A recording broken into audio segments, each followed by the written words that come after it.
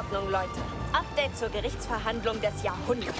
Die Bürger von New York gegen Norman Osborn. Erinnert ihr euch an den Teufelsatem? Wie Bürgermeister Norman vor ein paar Jahren indirekt für die Vergiftung der Stadt verantwortlich war? Tja, seine Anwälte haben den Einzug der Gerechtigkeit schon wieder ausgebremst. Laut unserer Quelle vor Ort reichen sie lächerliche Anträge zur Verschleppung der Ermittlungen ein. Nichts für ungut, liebe Juristen unter euch. Aber irgendwann muss es mal gesagt werden. Fahrt zur Hölle, Anwälte. Na gut, bis zum nächsten Mal, Leute.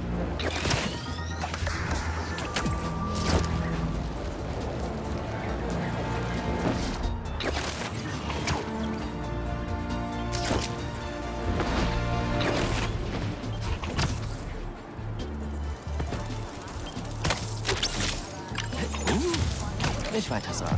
Du bist mein Lieblings-Spider-Boy.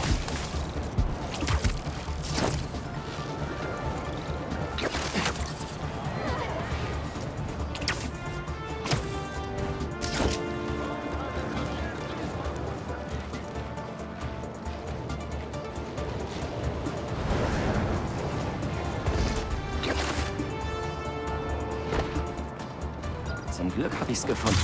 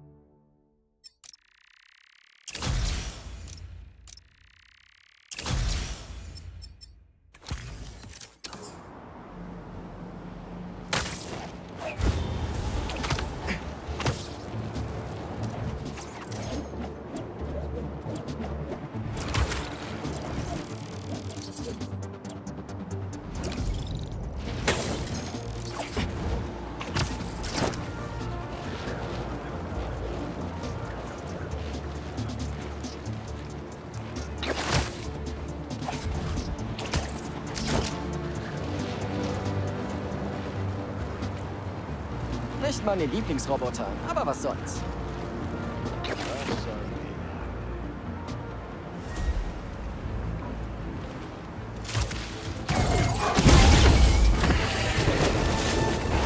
Ich sollte mal Hundeleckerlis mitnehmen.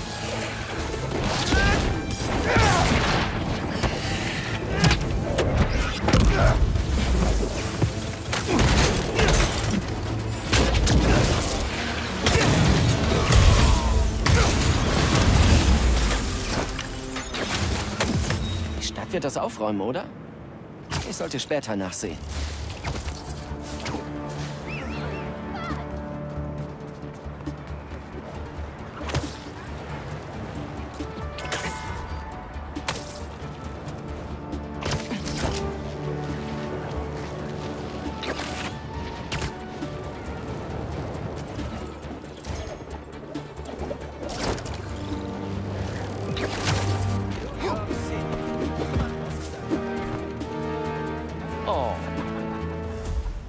Das wäre doch nicht nötig gewesen. Ja, passt perfekt.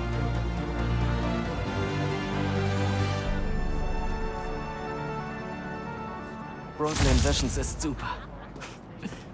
Ich werde es vermissen, wenn ich auf dem College bin.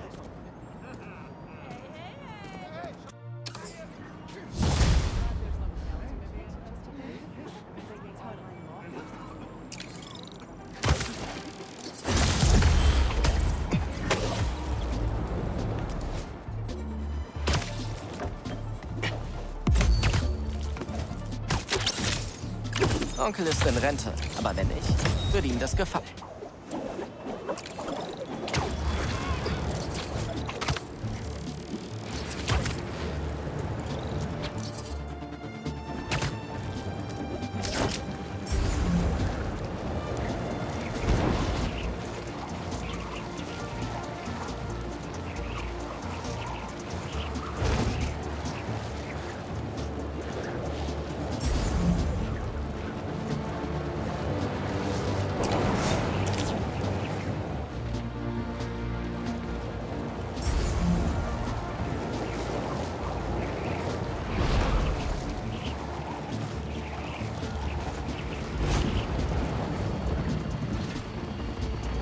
Ein paar Jäger bauen dort etwas auf dem Dach auf. Dann wird das hart. Ich sehe ihn. Wirklich tolle Außenposten. Wäre es okay, wenn ich ihn einreiße? Runter mit ihm!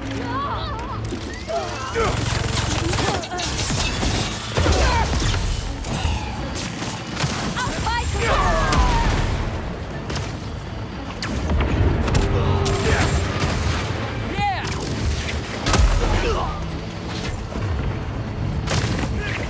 Spider-Man! Wir sind noch nicht fertig mit dir! Echt jetzt? Noch mehr? Schlag Lager zurück.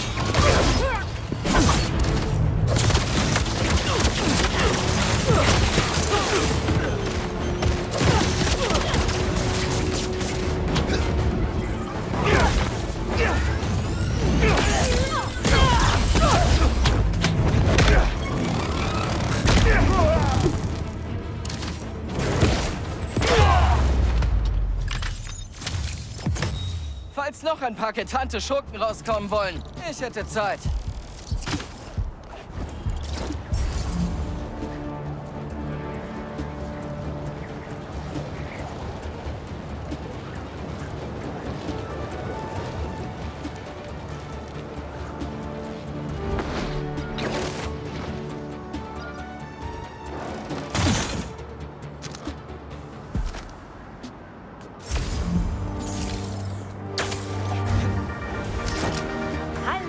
Leute, was gibt's Neues? Ich habe heute die wunderbarste E-Mail in meinem Postfach gefunden und muss sie einfach mit euch teilen. Hier steht: Liebe Danica, ich weiß, dass du im Moment nur über hochkarätige Stories berichtest, aber ich möchte trotzdem ein öffentliches Dankeschön in deiner Show loswerden. Ich bin an der BBA und hätte ohne die Hilfe von Spider-Man niemals eine Eins für mein Abschlussprojekt in Cinematografie bekommen. Ich war so dankbar, dass ich meinen neuen Hamster nach ihm benannt habe. Dass er sich trotz der schwierigen Lage Zeit für mich genommen hat, bedeutet mir viel. Manchmal schlagen auch kleine Taten große Wellen. Wenn du das hier liest, vielen Dank. Alles Liebe, Odyssey. Oh, Odyssey. Ich liebe solche Geschichten. Auf die kleinen Dinge kommt es an. Deswegen hier meine Aufgabe für euch alle. Vollbringt heute eine kleine gute Tat. Macht einem Fremden ein Kompliment. Spendiert einem Freund einen Kaffee. Werft eine Münze in die Parkuhr neben eurer. Irgendwas? Man weiß nie, was man bewirkt. So, das sollte an guten Ratschlägen für diese Folge reichen. Passt auf euch auf und auf eure Mitmenschen. Da drüben! Das Schwinge!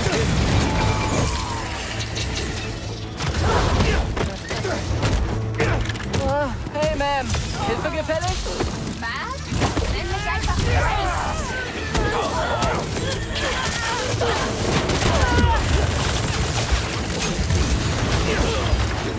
Hier kommt hier nicht raus.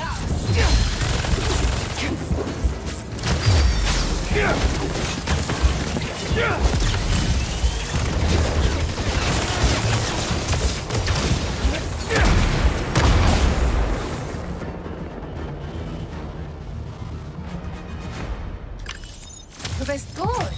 Weiter so. Danke. Gleichfalls.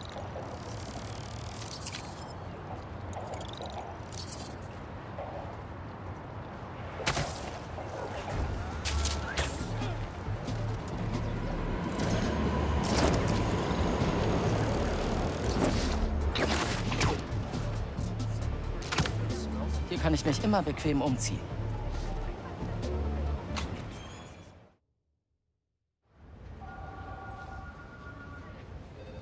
Das wird unglaublich viel bewirken. Vielen Dank für Ihre Hilfe. Okay, bis dann. Oh, Miles. Hey, Ma. Komm her und setz dich. Ich wollte einfach nur sehen, wie es dir geht. Alles okay? Okay. Wirklich, alles gut. Okay. Es ist gerade einfach echt viel los. Ich muss mich in der Stadt um so viel kümmern. Ich habe mega Stress wegen dem College-Aufsatz. Pete hat selbst genug zu tun. Und Lee ist noch da draußen. Macht dir das keine Sorgen? Natürlich macht mir das Sorgen. Aber mir liegt viel an diesen Reformen. Ich muss Dinge loslassen, die mich nicht voranbringen. Und mich darauf konzentrieren, wo ich hin will, nicht wo ich war. Entiende lo que te digo? Ja. Aber Lee? Den kann ich nicht loslassen.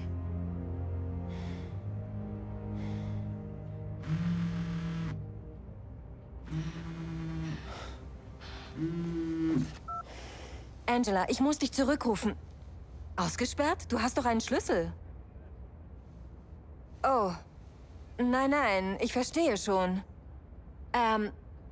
Ich mache ein paar Anrufe. Okay? Mom, soll ich hingehen? Hast du mir nicht gerade gesagt, wie viel du zu tun hast? Ja, aber für meine Nachbarn habe ich immer Zeit.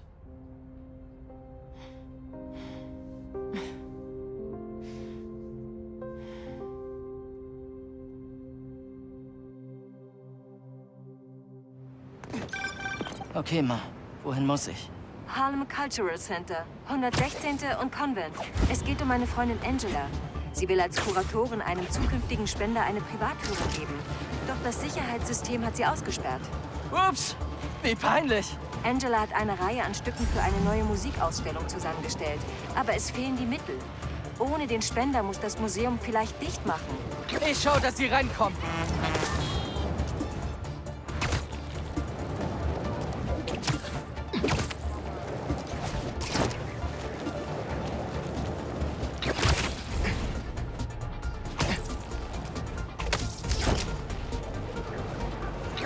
Sie wissen ja, wie viel mir am Erhalt des musikalischen Erbes der Gemeinde liegt.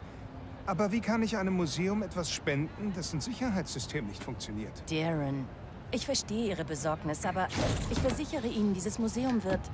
Spider-Man. Oh, Gott sei Dank. Das System hat uns ausgesperrt und reagiert auf keine Eingabe mehr. Mal sehen, ob ich rausfinde, was los ist. Ich muss die Schalltafel finden.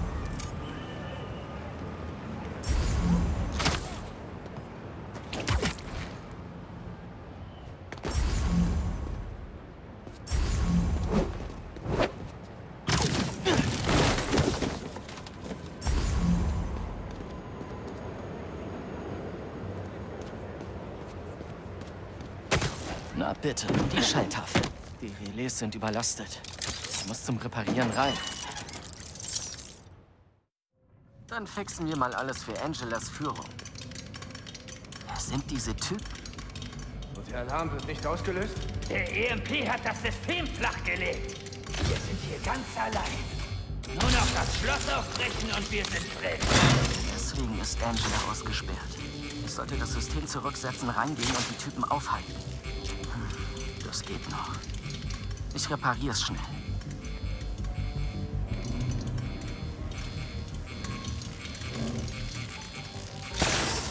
Geschafft. Aber null Reaktion vom System. Ich muss die anderen Relais finden.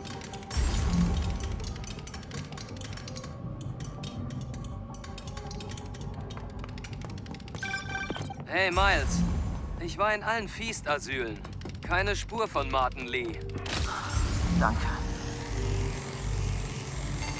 Warum ließ ich ihn entkommen, wo ich doch... Du weißt schon. Wo du was? Ihn zur Strecke hätte bringen können. Ach ja.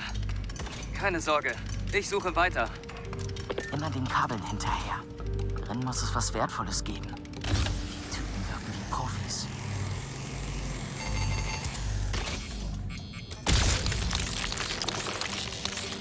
Ist wieder zum Laufen. Gut. Aber keine Reaktion. Gibt wohl noch mehr Relais. Saxophon und Trommel sind schon im Laster, oder? Ja, aber wir haben Zeit und noch Zeit. Ich muss mich an ihn unbemerkt vorbeischleichen. Wer ist mit einer Ablenkung? C-Dur.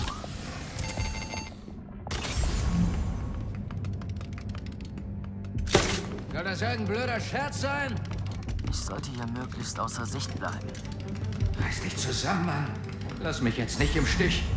Du schaffst das. Bei dem Kerl ist noch ein Schatten.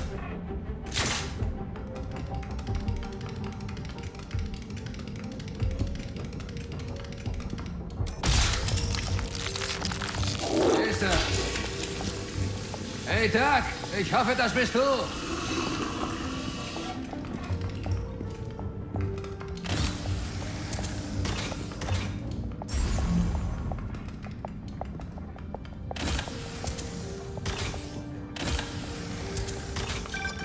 Miles, alles in Ordnung?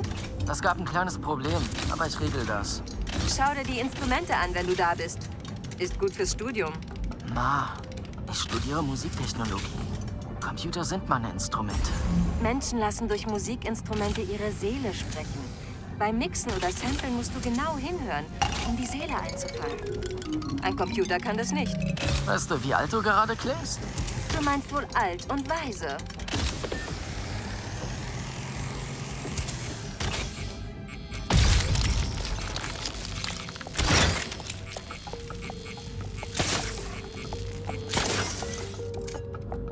Okay, das Signal ist jetzt stärker.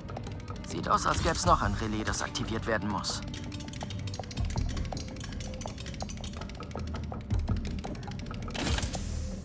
Oh Mann. Ich muss durch den ganzen Raum hindurch. Wie viel Zeit noch? Ein paar Minuten. Nehmt die letzten Sachen und macht euch bereit zum Beladen der Laster. Wer war das?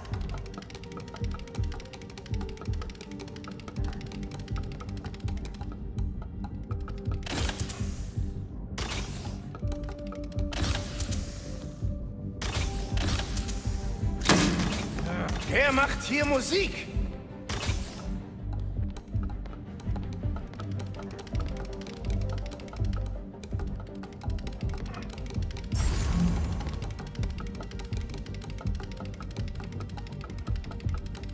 Ich muss das letzte Relais einschalten. Dann muss ich zur Laderampe. Ich muss dafür sorgen, dass die Typen nicht damit davonkommen.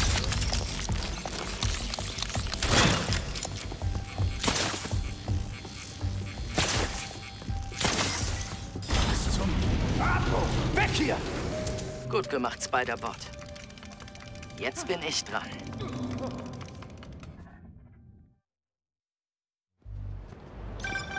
Spider-Man, die Vordertür ist endlich offen. Aber es fehlt ein ganzer Haufen Zeug. Es ist alles hinten auf den Laderampen. Und da wird's auch bleiben. Schnell, nichts wie weg hier! Los, los, los!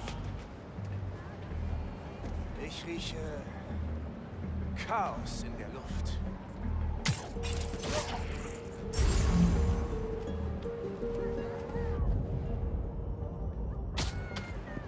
Das muss er doch sein.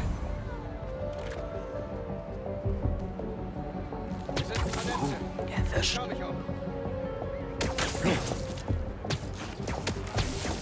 Bringt eure Ärsche hierher!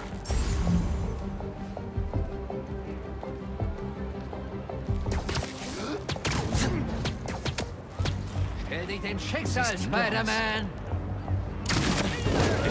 Hey! Du hättest mich nicht! Hey! Was du da? Der Boss meinte, es wäre ein leichter Job. Und jetzt ist Spider-Man da? Egal, mach ihn fertig! Hör auf zu kämpfen! Euer Boss soll gefälligst die Finger von meinem Gürtel lassen!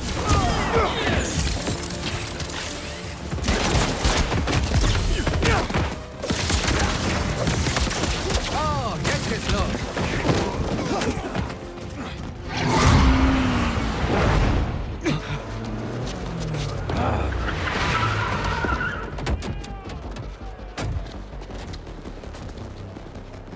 Halt ihn fest. Sei in einer Stunde an Kräften.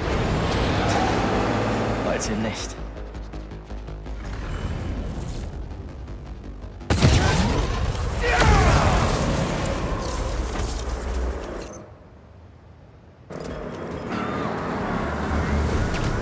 Ich muss die Laster stoppen. Jetzt muss ich mich entscheiden. Gebt auf, Leute! Ihr kommt nicht davon!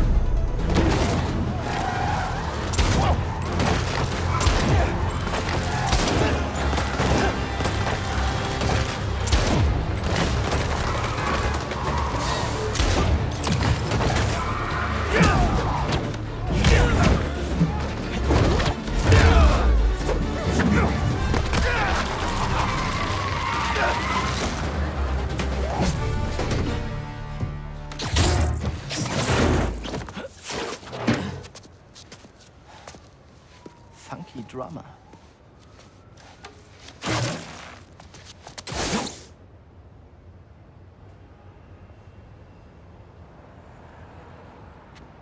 Es wurden nur Objekte von einem Truck geborgen? So ein Chaos.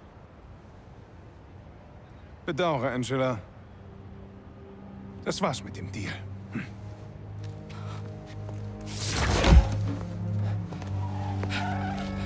Das war's mit unserem wichtigen Spender. Es gibt doch die Spendengala. Wenn wir den zweiten Truck nicht finden, gibt es keine Ausstellung. Und ohne Ausstellung auch keine Gala. Und ohne Gala muss das Museum schließen. Dazu wird es nicht kommen. Versprochen. Hier.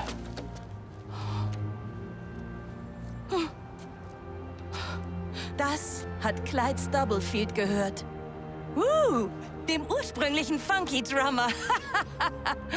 Weißt du, wie oft seine Sachen gesampelt werden? Er hatte so großen Einfluss. Eine direkte Linie von Funk zu Hip-Hop. Vielen Dank. Und keine Sorge, ich finde die restlichen Objekte. Danke.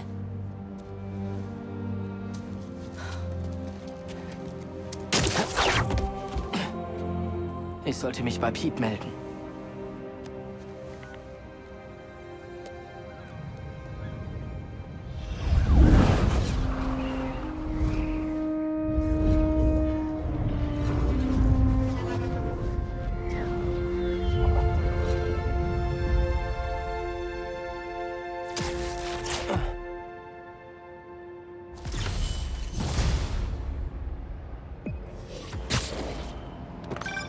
Hey Bro, hast du Zeit?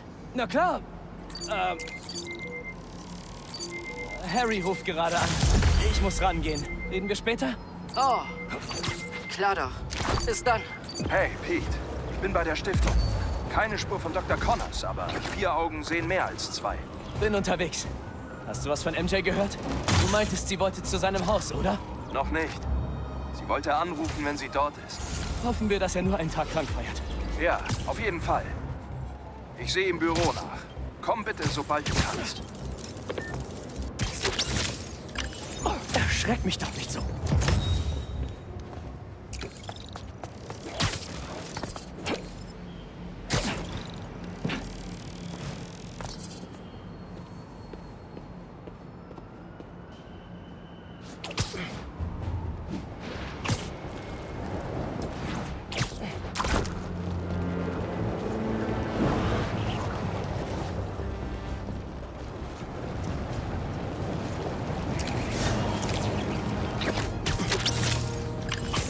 Jonah? Parker, lass mich runter! Parker!